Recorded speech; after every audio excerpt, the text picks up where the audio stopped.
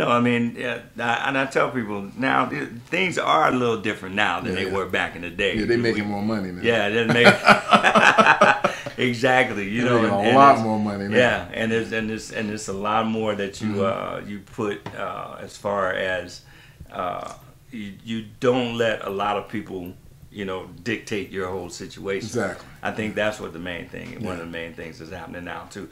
And that's what the rap game, you know, when we talk about rap and all that kind of stuff, that's what the rap game brought into the whole thing. What's up? I hate to say it, but some of those guys are smarter. They're smarter than we were. I mean, you know, they looked at, I guess maybe they looked at our generation and said, man, those guys singing their hearts out, but they let that guy take all that money. I mean, we ain't doing that. Yeah, we ain't doing that. You know? Exactly. So they're the newer generation, the second generation, and they just like, no, we gonna collect. There's nothing wrong with collecting at the same time. We did the work. We did the work. We should collect the money. Yeah, exactly. So I really do applaud the younger generation for that.